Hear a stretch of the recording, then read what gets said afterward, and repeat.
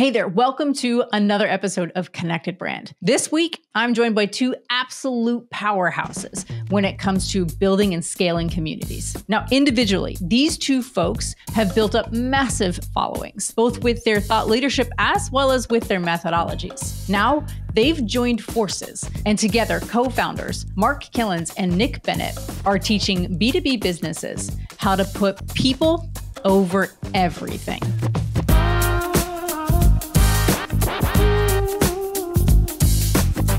Nick, Mark, welcome to Connected Brand. Thank you so much for taking time out of your busy schedules. You're both amazing parents who are wildly busy. You're both amazing co-founders who are also wildly busy, raising a company, if you will. Before we dive into the meat and potatoes of today's episode, this is a wild crossing of paths from MK's past life. Because Mark and I used to work together at HubSpot. Nick and I used to work together at Alice. What happened in the time that I parted ways with each of you respectively that you found your way to each other? You want to share, Nick, the Yard House story? Yeah, so it was actually, at the time, I was still at Alice. And so Mark and I, funny enough, we've never worked together before, but Boston tech scene, it's very small. And he was like, hey, we should go grab dinner. We went to Yard House in Burlington. We were just chatting. He was the new CMO over at AirMeet. And I was like, oh, that's cool. I knew the space really well as a field marketer. And we were having dinner. We were just catching up. It was more of like, hey, what's going on? We just started talking about different things. And he was like, hey, would you ever want to come and work at AirMeet? And I was like, oh, that's kind of interesting. And I was telling him how I was really interested in the creator side. And we talked about building something really interesting at AirMeet for creators, kind of like a collaboration studio, plus events, all that good stuff. And it ended up happening. I realized it was time for me to leave Alice after 2 years. And it was a good time to be able to do that. And I went to work for Mark. And it was short-lived, unfortunately, not for any of our issues that we caused, but just the product wasn't in a good spot, and unfortunately, a lot of the team had to be laid off, and so I was one of those people, and TAC was born. Wow. Well, I'm so sorry for that AirMeet in particular, but I'm not sorry for the journey that has unfolded for you both since. So, TAC, tell me all about TAC. What are y'all up to? Also, where did this idea come from, too? I want to know about that. Was it another meeting at Yard House? Like, what happened? No, so that's an interesting story. So we're at AirMeet 2022. It was November 2022. I still have like the actual image in a notebook of the first kind of way that we start to think about like people first, this idea of people first. That I think was born from me, and you, MK, probably know this from my time at HubSpot. I used to talk about like serve people first a lot. Yep. Like servant leadership, serve people first. That was instilled in us from Brian Darmesh and others. So I actually own servepeoplefirst.com, just as a quick aside, and have done nothing with it. But then I think that like in my head has been brewing for a long time. So when Nick and I started to talk more about, like he said, creators and whatnot, and using people as a way to really resonate in the market and create this connection with the right audience, with your customers, with your partners, it's like, wait a minute, there might be something here. So we started to kind of test that idea out in public in November 2022. And then in the next 4, 5, 6 months, it became apparent to me and Nick, was like, wait a minute, something might be here, like around this like ideology. So that led me initially just to build a very loose, I call it the minimal viable audience, not MVP, but MVA, which is pretty easy to do these days through a community called Club PF. That launched in April 2023. And I wanted to see if this thing that we've been talking about online on LinkedIn for the last few months started to like really make sense, and did people want to like spend $15 a month to learn more about it? Within a month, we had 100 people signed up. So it's like, wait a minute, that's a proof point. And then Nick and I got back together, and AirMeet was going through a time where like, yeah, they just had to make some structural changes, et cetera, and we decided to join up at end of May. I think June 1st, initially we announced it to say, here's Club PF. And then TAC came a little bit actually later than that. But that was the genesis to kind of your question, MK. I love that. I mean, what the best things come from just a napkin that you just doodled on or a notebook that you doodled on time and time again. And I can attest that people first mentality has been part of your legacy, Mark.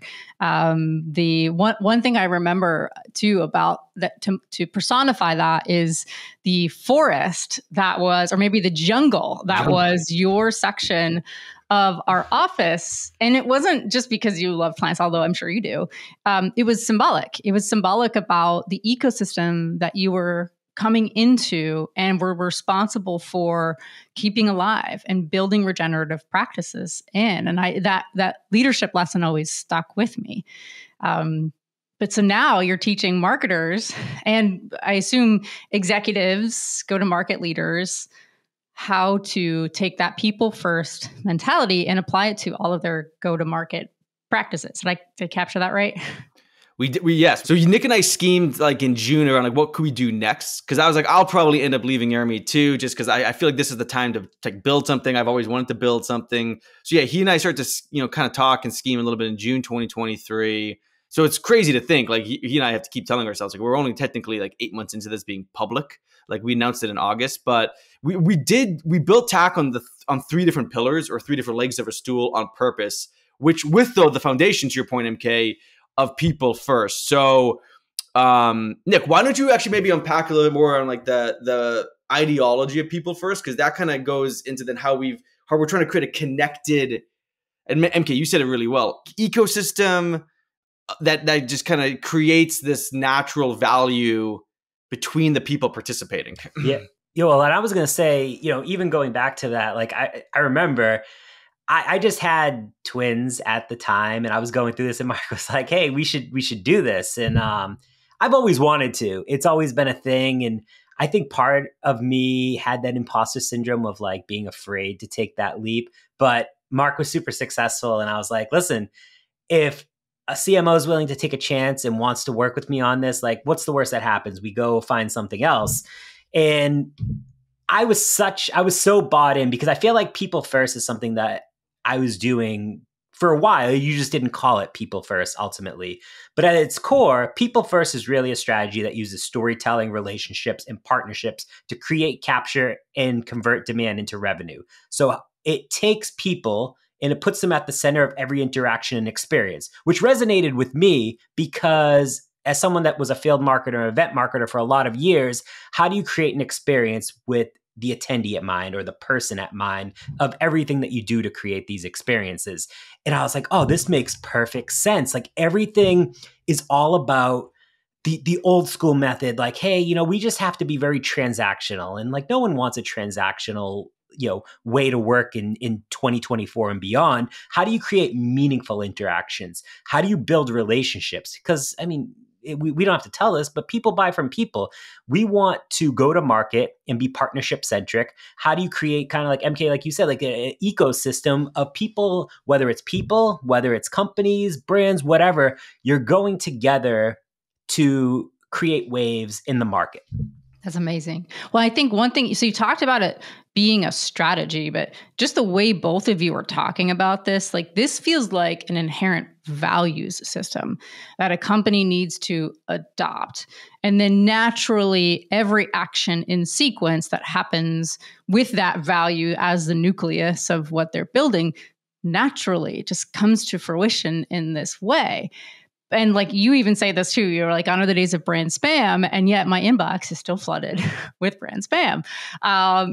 You're asking for meaningful reactions, and yet so many brands are still missing the mark on this. Like you, as you're working with these companies, how do you help those brands step outside of themselves to first acknowledge, hey, your value system might not be in perfect alignment with the practices that you say you want to have in being people first? It's an excellent point. So I'll go back to the HubSpot kind of example experience that we lived through, MK.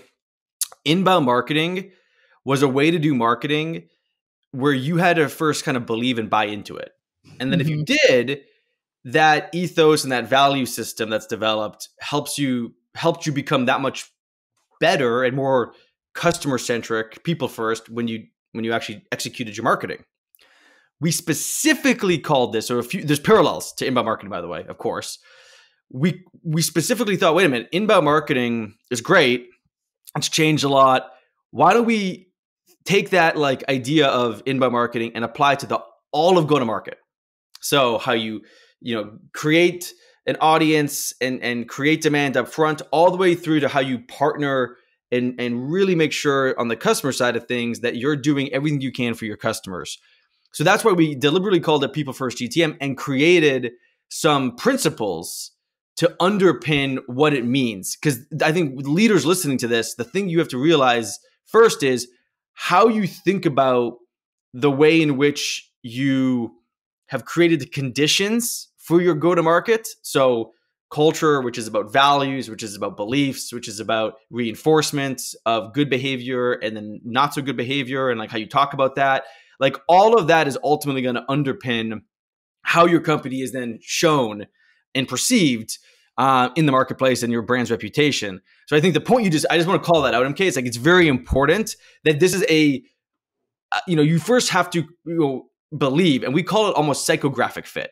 And I don't think enough companies think about psychographic fit when they're qualifying or doing other things. Psychographic fit is really important. Yeah. I mean, this is far beyond like buyer personas now. We're talking like buyer personas. There is a facet of psychographic if you're doing it right. But you're talking about like, how do we map the internal and external culture such that it serves in pursuit of helping the person that we're trying to help succeed in and throughout business as well too. And that's got to be a paradigm shift for the folks that you talk with. Like that aha moment when you're in the conversations with the leadership teams that you're trying to help transform must be remarkable for them to make that connection. Yeah, I mean, Nick has a ton of examples because his big thing is like, how do we work with people, creators, influencers, customers, and bring them in to all different aspects of your go-to-market? I mean, so people first, right? We have a customer named Hexagon, $6 billion revenue kind of holding company. They've acquired a lot of different companies. They're not exactly PE. It's one big brand, but Hexagon, you can look them up. We've been working with one of their smaller, but very successful and it could be way more successful brands acquired called Cabinet Vision. And the SVP of marketing for that group of companies, including Cabinet Vision, brought us in because she's like, the way we go to market today is so company first. We also we're not using the strength of the brand of Cabinet Vision, and we're trying to like force Hexagon onto people. We did all of this fascinating discovery, and we're about to present the final strategy recommendation in a few weeks. And the way we came to this is we listened and talked to their customers, their partners, got really deep into the ecosystem, and found 3 pillars that they need to lean into. One is the brand more, the trust that was already there. One is actually content and resources. These cabinet makers love helping each other through resources and content. And then the other one is community and networking. They love learning from one another, not so much like Cabinet Vision or even Hexagon. How do they facilitate those interactions? So there's elements of people first infused in all of that. And so what Nick and I always say is like, your company's probably in some way doing people first, or did people first, and maybe it's lost sight of it. And now it's like, how much do you want to lean into that? Is it a transformational thing at the go-to-market level where you want to transform the whole thing? Or do you start somewhere small? So there's a lot of ways you could like kind of, begin in this journey of becoming more connected, which is why I love the name of the podcast, or connected to the right people in your company's, we keep using the word ecosystem, which is interesting, but your company's network, if you will. Each company has its own network, right? Like its own network. Well, and I think what takes a network and turns it into an ecosystem is the synergistic balance between giving and taking from the folks that are in the community and the folks that are benefiting from the community, right? The folks who are making revenue as a result of some of the community activations. But it's synergistic, right? It's not just a give and it's not just a take. It's a give and a take that has balance and harmony and benefit, which in this community, it sounds like of your customer, it's education, it's thought transference, it's keeping their edges sharp. I'm sure there's a pun in there from cabinet makers about edges and things like that. Anyway.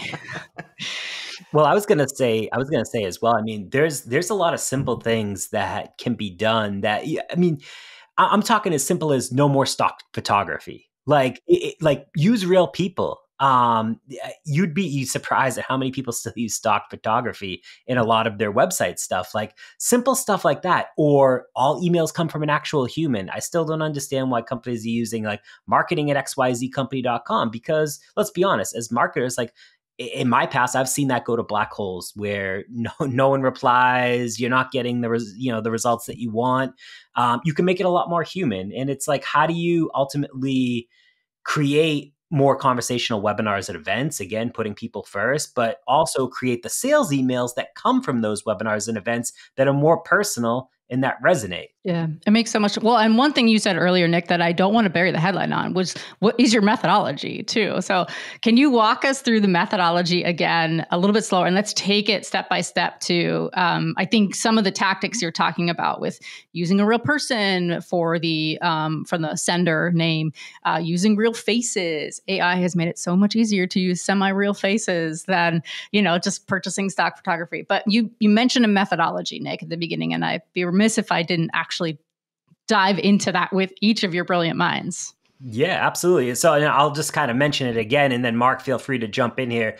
So it's a business strategy that uses storytelling, relationships, and partnerships to create, capture, and convert demand into revenue. It's designed to put people at the center of every interaction and experience. So in one layer deeper of that, you're using 3 channels ultimately, and Mark can kind of go into this, but using 3 channels, 3 types of offers in an overall partnership strategy. Each of those channels ultimately designed to create, capture, and convert demand at different stages of the customer journey. So the offer gives the business infinite ways to create value and build trust with buyers and customers. And then each channel becomes more efficient when you partner with others, which we talked about, this whole ecosystem thing. But each offer should ideally be crafted through a partnership with other people or businesses, which partnering with people is at the heart of the model ultimately. Yep. Makes so much sense. And you're working with companies to transform how they approach their practices. This, for us, we come from brands who just embody this naturally, who were doing this naturally, but it sounds like you're working with companies where this is a complete transformation of not only their mindsets, but of their culture potentially. Let's walk through a customer of yours or client of yours and really make this very tactical and tangible for folks who are like, okay, it sounds good in theory, but like in practice, like how do I even go about doing this? Yeah, we got many, and then we'll even use MK, your company, if you're cool with it as well. Let's do it. I'll kick it off. I get free consulting from 2 of the best marketers. Yeah, please. Thanks. Sure. I don't know. I mean, you're doing a lot of good stuff. So I think we're just highlighting, but like, we'll see, highlighting all your success and the good stuff. But I'll start with ZoomInfo. So ZoomInfo, very well-known, big public company. They sell products for many different personas. So this is a good example of a public company. Nick will go into one that's a private company at a different stage of life cycle. And ZoomInfo came to us to help them understand how to create their own community. And just pause here for a second. There is a difference between rented communities or kind of rented spaces versus owned spaces, owned communities. Simple way to think about this is you can rent a car, you can rent a house or apartment. You can own a car or own a house and apartment. That same model is applied to communities. So with ZoomInfo wanted to build their own community. They technically already had one, and we're helping them understand that one better, which is ZoomInfo University. They actually have a really great asset in ZoomInfo University, but they wanted to lean more into this idea of member-led growth. So Nick mentioned these 3 channels. The way we think about the channels when it comes to this people first GTM model is you have community led, which everyone has heard of, right, MK? Yep. CLG through and through. CLG, community led growth. Then one that's very unknown to people that we're trying to evangelize, Nick and I, is this idea of member led growth. And that's the idea of creating your own community, your own space. And there's many ways you can do this, where you pull in people from the broader community of engagement, conversations, interactions that are happening, and you pull them deeper into your brand. And then the third channel is customer-led growth, which is also being talked a lot about, but it's also still kind of unknown to some degree. Yeah. So for ZoomInfo, we're going to talk about their idea of creating an own community to create this membership-esque experience that is pulling people in from the community-led growth stuff they're doing. They're actually doing a lot of great things on TikTok. So check them out on TikTok, by the way, ZoomInfo. They're doing a lot of stuff on LinkedIn, of course. They have a ton of other places. They're putting their community activation in play, events being one of them. So they're using event-led growth as a way to offer up value to their community and pull members in now with this own community. They're calling it, by the way, the modern GTM community. Modern GTM community. It's a Slack-based community. It's really easy to sign up. You have events, though, that are pulling people in. They have content that's pulling people in, content-led growth, which is another type of offer. And they even have some free products that hopefully get more recognition through product-led growth that are pulling people in. So those are the three different types of offers. But the coolest thing is they're partnering with other people. I mean, look, they're partnered with Nick and I. Okay, that might not be the best example because they're paying us whatever, but they're partnering with other people to launch this thing, or when they did launch it a few weeks ago. They had 35 creators that are kind of speaking to built, audiences with their ideal customer profile to bring in to this membership community by activating conversations in these rented communities, mostly right now in like LinkedIn to some degree, right?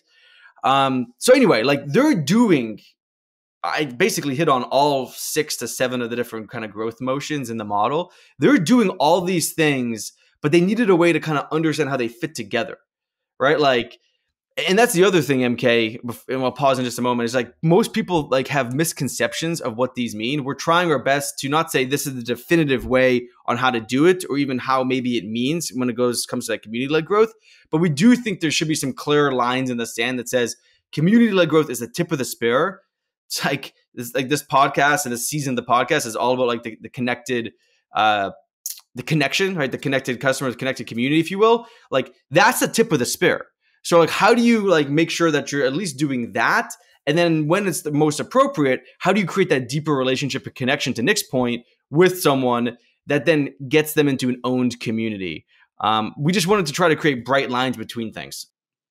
I think it makes so much sense, and nobody has illuminated the difference between the community and the members, right? They're two very different groups, and arguably, one, to your point, is the tip of the spear. It's, you can be a community and you could be a passive community member. That doesn't necessarily mean that you're there actually helping a company grow in the way that they want to grow, ideally through revenue, or that you're actually amplifying what it is that company is doing. So when you've crossed that threshold from community to member, it sounds like there's a certain level of activity that someone needs to have in order to be part of that community, part of that membership, rather, to help amplify and or activate that brand in some way. Did I understand the distinction between those two things, right? The easiest way to think of that you did is just they have to sign up. They have to explicitly say, I'm going to sign up for the modern GTM community with ZoomInfo. And it's usually a one-click sign up because they can use their Google account or LinkedIn account or whatever. But like, hey, that is what I'm going to do, right? So there has to be an explicit, think of it like this way, go back to email marketing, explicit opt-in. Yep. Totally makes sense. Yeah. I'm here. I'm not just an innocent bystander. I'm active and immersed in what it is that this community is about and the intent of this community overall. Yeah, because like LinkedIn, you have to sign up, but it's a rented space. Like you don't have any direct ownership over LinkedIn, right? I mean, you don't. And so it's like, that's the difference. And I think there's just a lot of confusion over like what is community-led growth. And by the way, the reason why we feel like all 7 of these things are growth models is each of them gives you a lot of data. Some are easier to collect than others, but all of it is based on the data that you can gather about the person and what they're engaging with, what they're doing, what they're signing up. And to us, that's the best way to understand how qualified someone is using engagement signals from the channels, the offers, and the partnership motion you have to judge how far along in a buying process someone might be, or how committed they are to the brand and the ecosystem. Yeah. I mean, I love that because what becomes really exciting about a membership model and member-led growth, if you will, is that it is self-sustaining at a certain point in time when your community is supporting your members and your members are supporting each other. So your active members that could be revenue generating members for you. They could also be non-revenue generating members, it sounds like, but their intent is extremely high. So when you cross-pollinate your active revenue generating members and your high intent members, that model, it's just a self-serving dream for so many logos who are noticing that people don't want to talk to their sales reps. People don't want to sit through very lengthy sales cycles anymore. They do their decision making, like 80% of it, I forget what the latest stat is, but like 70% of it is done not in a conversation with anybody on their selling team in an organization. So this helps to expedite that. This helps reduce sales cycle, increase your win rates because your members are actively there helping to cultivate someone throughout their selling process. You add your customers to that. Nick will talk about this right now with Swoogo, event technology company. You add your customers into that, it's like kind of starts to become game over to some degree. That's amazing. Tell us more, Nick. Yeah. So Swoogo, which is in the event tech space, and I feel like this is a fun one because again, as like a field marketer, event marketer, I'm very familiar with event tech. And so we came in and we actually built them the first ever maturity model, an event maturity model. And Mark, I'm sure you know, Mark loves event maturity models. He absolutely knows it. Mark's hard stop on models. Mark just likes models. Yeah. But event maturity models, wow, that was a game changer right there. Yeah, and honestly, so we came in and our goal was to help them build an event maturity model and help them become the event tech company in that space where they play. And they're very much more focused on in-person versus the virtual side of like, the Goldcasts and Zuddles of the world. But a piece of that is how do we take this maturity model, which is an incredible cornerstone asset, and how do we somewhat use content-led growth, which, we're doing so many things right now. We're actually building out a lot of their activation calendar for the next, couple of months. And how do we repurpose all different pieces of, hey, as customers, how do you, self-identify as where you are on the maturity model? How do you figure out, hey, what can I do to opt into different pieces of this? How can I figure out what does a maturity model even mean in the event industry? Because again, similar to People First, even the customers of Swoogo were like, this is amazing. I feel like I'm here, but no one's ever done this before. So like, I need you to help inform me like where I even am. So we did an incredible event. It was about a 90-minute event. It was one of their top, pipeline generating for enterprise prospects out of anything that they've done. And so we've taken that, we're taking the content-led piece, and I feel like we're layering on kind of like an event-led growth kind of piece. And if you think about like the event-led growth methodology, it's discover, engage, grow. So how do you use events and webinars to ultimately find the right people at the right accounts? So, target accounts, ABM, whatever you want to call it. How do you engage with the buyers and customers with the right experience, the right content, and the right programming? And then how do you grow, which is the generating the pipeline? It's advocating by placing events at the right moment in the customer journey.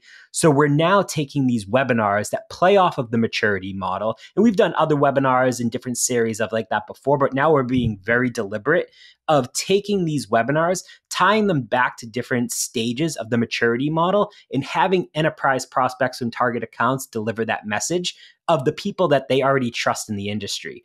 And it's been fantastic. Their webinars, they're getting 300 to 500 people signing up for each of these webinars, and they're getting like 60 to 70% show rates. And the amount of pipeline that they're generating from this whole thing is fantastic. And they're getting the right accounts. They're serving up, they understand the repurposing piece. They understand where to serve it within that buyer's journey, whether you're in that awareness consideration, whatever. They know exactly how to fuel that so that it's getting to the right people. And it's coming from the people, not Swoogo as a brand. It's coming from the people that they trust. So it's like a little bit of user-generated content in there Exactly. to help propel the the action within the community and then the activation of the membership throughout this method. Am I capturing that right? So absolutely. Rather than Swoogo saying, hey, look at me, look at all the things we did, look at all this great, have their customers say, look at all the wonderful things we've unlocked, evangelizing the product, evangelizing this, but using their content, using their thought leadership to activate a certain membership. And then I would say the community activation is just saying like, hey, do you want to be better at events? Do you need a different event strategy? Like, is it no longer serving you? Come join us. Be a member here where we will share as much as we can to help you succeed. And that right there is the pipeline that they're generating. It's just through that member activation. Exactly. Spot on. That's rad. And that's where they have I love that example, Nick. That's where they have a huge opportunity to become super deliberate and create an actual own community, because they have people opting in to download the maturity model now because they heard about it through everything Nick said, events, content. We've actually now introduced the idea of creating some free tools. It's almost like lightweight product-led growth for Swoogo based off of all this. You talked about the partnership side, but like now it's like, wait a minute. The last thing that they could do, they've got community going, they've got their customers involved now, they've got partners involved, is how do they create an owned community? Because they actually technically don't have one. They have a very hard now like opt-in. I want to download this or read about it or I want to learn more about it. But there's many ways they could do that now. And I think that's the thing for brands to realize as well is you can attack this idea in a few different ways. One is start with a North Star. So at Swoogo, you could technically there's only one North Star, right? But I think you could technically have like maybe more than one, maybe. But what I'm trying to say is Swoogo's North Star to some degree right now is this idea of how do we help businesses be better at using events as part of their overall revenue creation strategy, their go-to-market at the end of the day. We believe that events are being underutilized as a way to create more efficient revenue and ultimately create a more lovable brand. Sweet. There's a brand message above that, right? Because that's still kind of more on the solution level of messaging and positioning. There's still a brand message above that, but that North Star can act as a thing that then says, we want to create a community around this. In ZoomInfo's case, it's like, wait a minute. We have a brand message. Their whole thing is about modern GTM. Like they're like literally their messaging, like we know really well, is like modern go-to-market. That's what we help companies do. Okay, cool. Let's take that messaging and build something around it, because there are hundreds of thousands of customers like doing it, talking about it. There's people like talking about it all in these different places that are being rented by you online. Let's create your own community, right? So you can attack these. You can create a connected brand, in a few different ways. Yeah. Oh, thanks for sticking the landing on that, because that's exactly what I heard you say, is that like you can have the best messaging in the world, but if you don't have the right people first infrastructure with how you activate a community, how you activate a membership, you're going to miss the opportunity to create that cohesive, that intentional and interwoven connected brand experience. And that's where so many brands falter and stumble, is because they say, we have the best message. Look at our website. Our H1 is incredible. It's the best H1 you've ever seen. And so they're like, but why isn't anybody convert? Why are we closing business? Like they're missing all the very, very important work that you're helping brands create in the middle. It's bringing people together, right, Nick? It's like, how do you bring people together? And what Nick, just as a quick aside, like Nick is super passionate about, and I am as well, just like the creator influencer type model. And so it's like, before you'd have all these resources to create a company. Now the way to create a company, you could do that with AI now in literally like less than 30 minutes. Like it's crazy what like Wix, GoDaddy, you can build a company, including the LLC filing in like 30 minutes or less. You have a logo.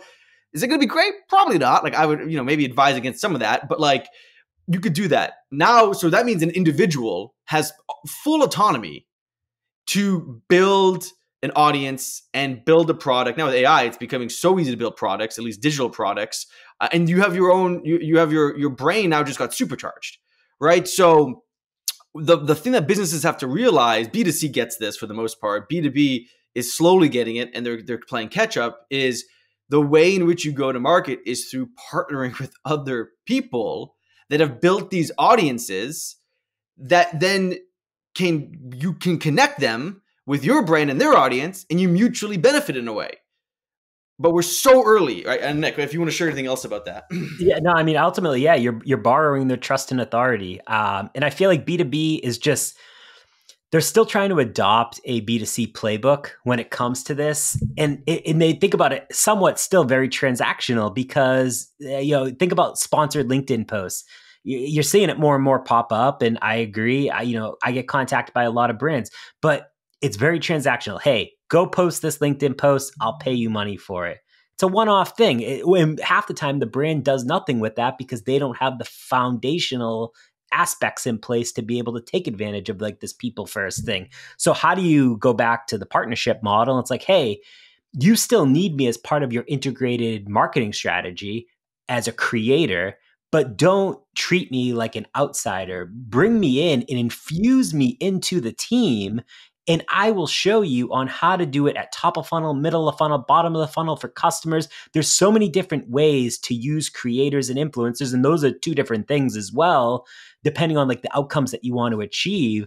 But you have to, there's so much education that needs to be done still, which is a big piece of what I'm trying to do now. Nick, share about Terminus. Do the Terminus example. This is a great example of everything you just said.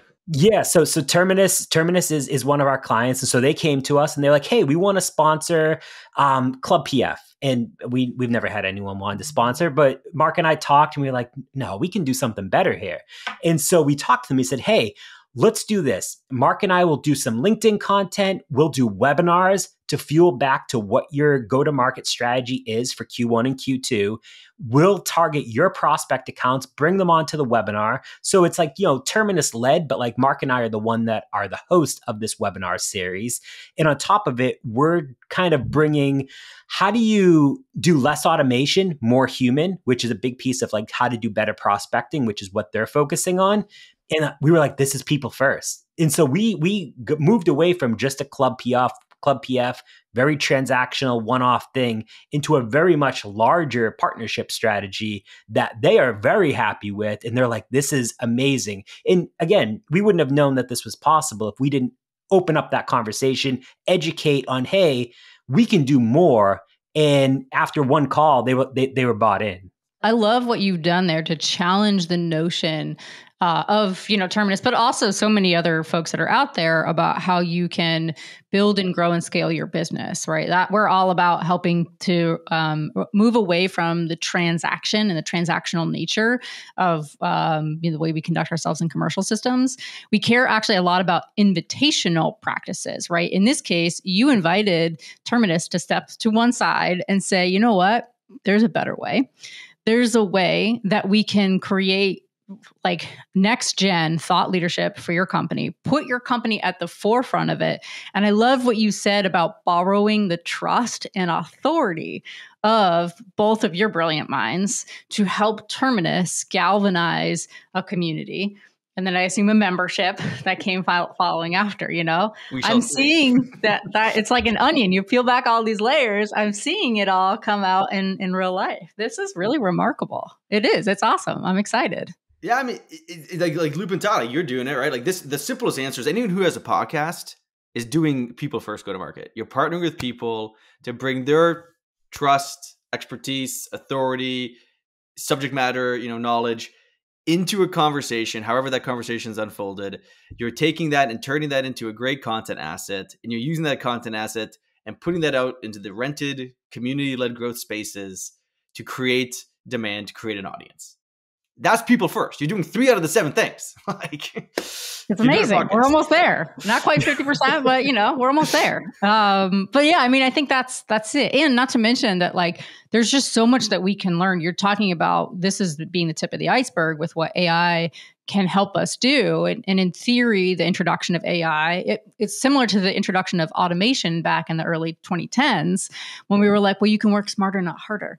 And what everybody else heard was like, no, you can blast the same thing you were doing, just do it at scale and immediately erode your trust that you had with your community.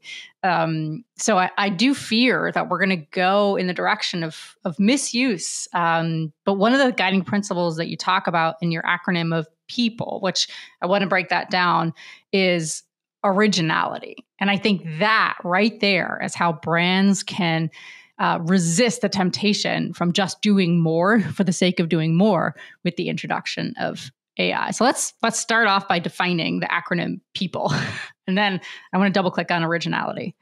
Yeah. The first three I'll take really simple. It's like people, empathy, originality.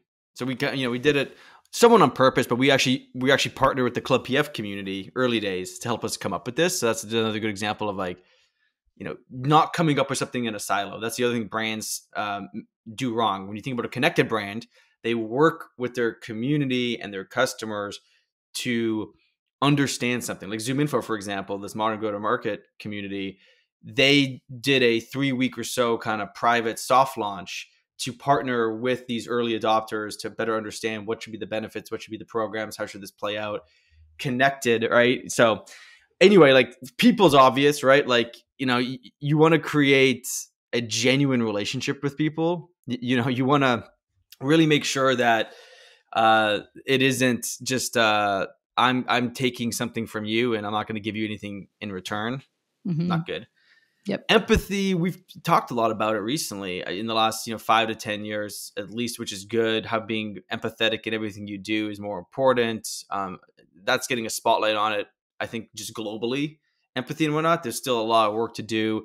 I'm optimistic that AI can actually be worked well for empathy because it helps people better understand someone in maybe their own context in a way. Mm-hmm. That's a whole other podcast for another day probably, but empathy is important. But originality, it's like Nick and I always say, like we were always trying to make TAC be different. Different is always better than being better. So that requires you, and you could use AI to come up with original thoughts. It's usually just dot connecting. Just connecting dots together to become somewhat original. But then there's also sometimes maybe niching down or whatever. But it's like, how do you make something that is unique? It could be a reinvention of something, or you're innovating off something, which is very common. But like, you need to have something that is that rally cry, is the thing you stand for. And that is, MK, you said messaging, positioning. It is part of that, is part storytelling, which is one of the 3 core ingredients to good people first go to market. But you need to have something that you can say, hey, I, with the help of others, have kind of created ownership of, that's probably outside your product, because the product now will just become, a commodity, a race to the bottom. So there has to be like this other thing that you can build something off of. Yeah. I have a point of view on that the values, right? Someone's values is their originality. Love that. And if you don't have the values, everything else is disconnected. But you got to start there. Without that value system guiding you and your discipline and your practices and reinforcing why you exist, not just what, not just how, to your point, the race to the bottom with the commodity warfare is underway. So your competitors have the same features as you, and sometimes they're offering them for free to win your audiences. It's your values. That's the thing that keeps folks coming back. That's the originality and that unique point of view that folks are really sated by. Well said. I was gonna say as well, going back to the originality piece, like I always tell myself, like on LinkedIn specifically, like if I can't bring my entire self onto this platform, then I don't want it. Like there's so many people that treat it as a very transactional platform, even knowing it's rented. And for me, it's a way to actually build relationships. Like I want people to understand, like, again, kind of like values, like what I stand for, what I believe in, things like that, how my mind works. And I try to be as original and as authentic as I can doing that. Yeah. Yeah. I think that's another episode too, as well. By the way, we are doing the AI episode, that how AI is actually going to help us be connected. It's amazing. But you're talking about like the originality and how that actually galvanizes community in a rented space, which, thank you for teaching me that term. It's a new term I'm just going to run with, because it makes so much sense. Right. But like, when you have a rented space, you can take really good care of that space, or you can treat it like trash. And to your point, Nick, I think the authenticity that comes in that space makes a big difference in how folks perceive you and how well you're taking care of the space. Well, yeah, this has been so rich. I have so many notes. I have so many things that I need to immediately deploy right now.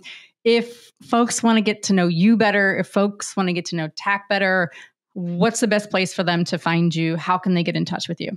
Three spots, right, Nick? I mean, we're building these three legs to this stool we mentioned at the beginning of this. One is the TAC network. It's like 4 months into it. So that's where you can find a lot of other great people. By the way, this podcast should be part of the network. It's completely free. Just as a quick shout out, but the TAC network is all of these great leaders and both like, you know, in the operator role, but like leadership roles, who are leaning into people first go to market and have amazing shows and guests and stories, most importantly, the stories and the learnings to tell in this network. So check it out, tacnetwork.com. And then we've talked about Club PF. That's just our community about all the stuff we talked about. And then, yeah, if you want to get help with some services, you can find us on that side too, tacgtm.com, tacgtm.com. And I will say firsthand, because I love watching both of your content, like you're so approachable on LinkedIn. So if anybody's listening, just go follow Nick and Mark first, but then actually engage, comment, enjoy, ask questions, because you're not gatekeeping any of your knowledge. You're making it readily available for folks so that they can start helping themselves. Build in public. I love it. I love it. Well, thank you so much for building in public in this space and joining me on Connected Brand. I'm humbled and so excited to get to share this space with y'all. Thank you. Thank you. Thanks, MK.